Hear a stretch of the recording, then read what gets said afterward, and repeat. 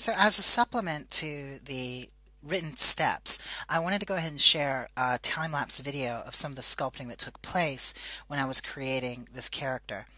Here I'm going to show you how I went about creating the body. And it's really just a combination of using the mesh insert brushes and Dynamesh. It's a pretty straightforward process, but I find often being able to see it take place is a really good supplement to the written steps and the photographs of seeing the process as well.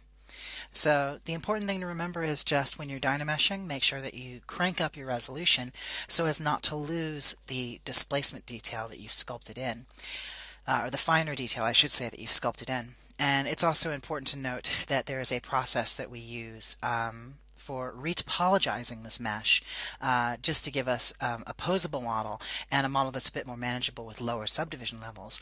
And what I'll do is I will come back in and narrate over that section as well. But up until that point, go ahead and watch this in time lapse, and then I'll come back in the next stage when I feel like it's important to talk to a point on screen.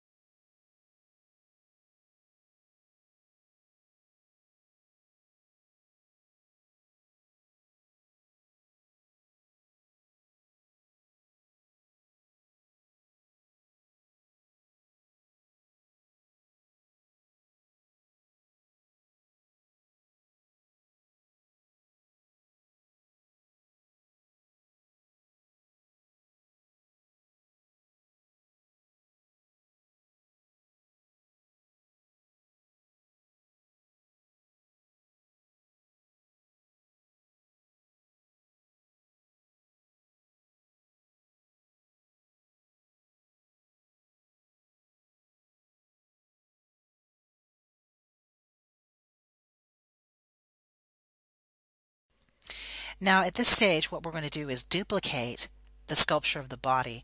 We're going to duplicate and then take that duplicate model and use ZRemesher to create a low-res version.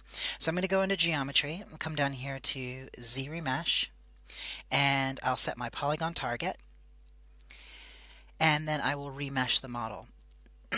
So the idea here is I want to create a lower resolution version of the model. I will then divide that up and then reproject it onto the high res. What that does is it gives us all of our subdivision levels, it gives us all of our sculpted detail, whereas in the Dynamesh model all we have is that one subdivision level. And if you've ever tried using transpose to pose a model that doesn't have subdivisions, you understand how difficult it is. It also puts you at a disadvantage when you're trying to sculpt more large forms. So here you can see we've got a really nice mid-res, posable, animatable mesh here. I'm going to subdivide it a couple times, and then I'll go to the subtool stack. I'm going to turn on visibility on the head, and then I'm going to reproject to capture all that detail. So I just go to the project section here, and I will click project all. So what happens is we capture that detail there. I'll probably need to subdivide another couple times and project again to get really fine detail, but the idea is that we're able to leverage the strengths of both Dynamesh and subdivision modeling when we bounce our subdivision or bounce our Dynamesh model back down into a subdivision model like this. So it basically allows us to use all the benefits of Dynamesh and then immediately bounce back into a subdivision model that has multiple levels of division and all of our detail. So there we go. You can see it's essentially indistinguishable from the original sculpture. There you go. So that's a really valuable tool that I use constantly whenever I Dynamesh. I would very rarely Dynamesh something that I didn't want to have multiple subdivision levels of. It's just the nature of sculpting in ZBrush I feel is most powerful when you can use the strength of having multiple subdivision levels. So I will often use this process to bounce back down into something that has multiple subdivisions. So at this stage, we're really going to have to go in and start sculpting the detail in the body. Because we have these arms and this torso that have no detail on them at all, we want those to match up with the head, which has quite a high degree of detail on there. So what we'll do is we'll let this projection finish. Because we're projecting so much detail at such a high resolution, it has to think about it a little bit longer for this particular projection.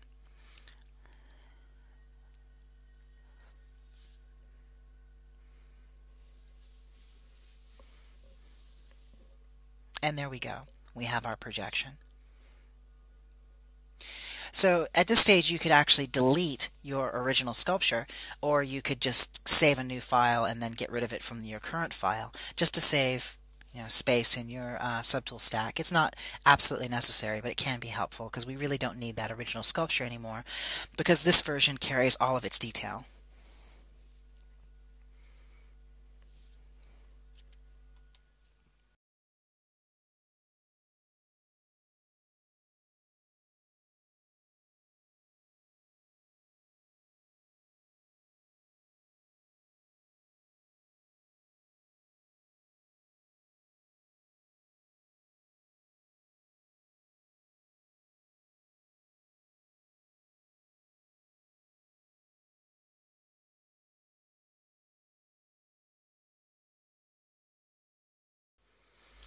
And here we go, starting to work on the shoulders and the torso.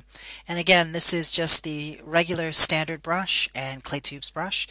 Just like I mentioned in the text, I really do like using the clay tubes brush with no alpha.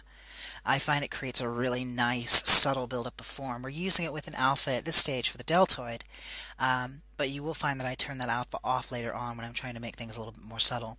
And just smoothing off that line of delineation where the end of the original bust was projected on.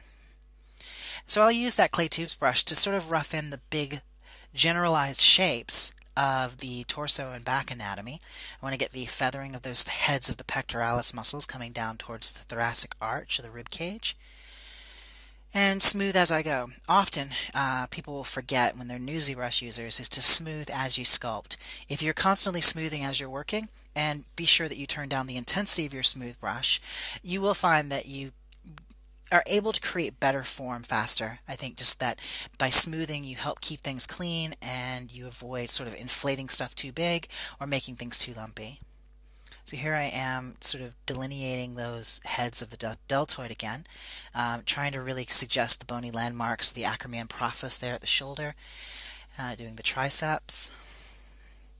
Really I'm just doing big generalized brush strokes to create these muscle forms.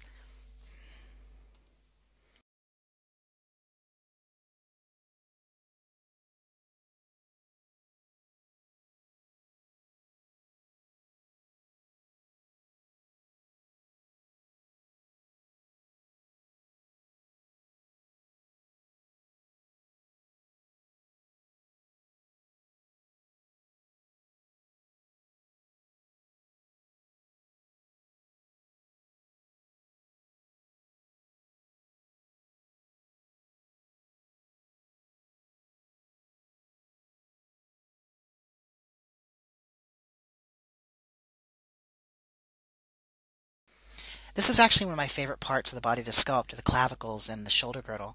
It's important to remember the clavicles look like handlebars. Don't make them straight lines. Make sure that you're looking down at them from the top and you get that nice zigzag It's really important, and it will read from all the angles. Making them a straight line going back is a very common error, and you want to avoid that. So I'm using the standard brush with just this wrinkle alpha to create sort of like a wrinkly skin texture here on the surface of the model. And that'll go a long way just to get rid of that really smooth 3D look to the body. Oftentimes I'll put detail down even when I'm not done with my form yet, with the understanding I'm going to smooth it back and continue working my form, just so I can get rid of that perfectly parametrically smooth surface, which I find really unpleasant to look at. I like there to be some noise on the surface while I'm working. Here I've turned off the alpha on the clay tubes brush, as I promised, and you can see that it really does give you a different type of form, a very subtle form. That's actually a piece of costume that I was going to put in, but I decided not to because it looked like a toilet seat. Not sure what alien world this character is from, but I don't think she wears a toilet seat around her neck.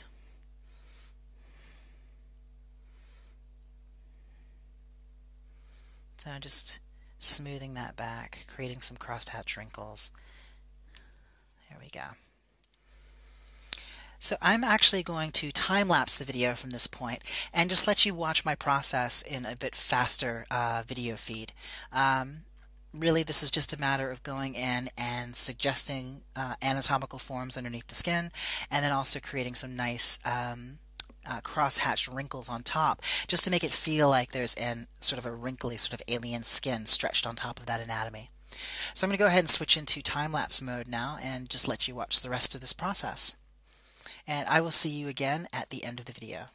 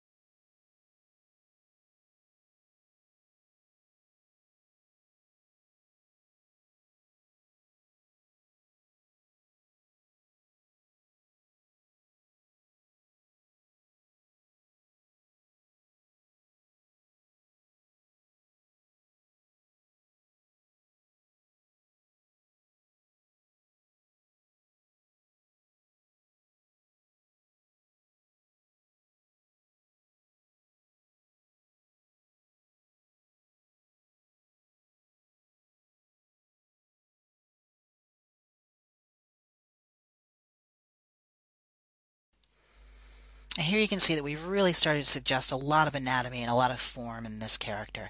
So it's really starting to come together. Even though a lot of this will be hidden under the costume, I do think it's important to sculpt it and have it there.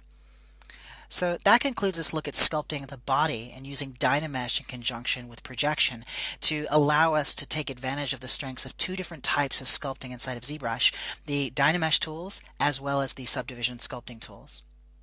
So let's go ahead and move on to the next video.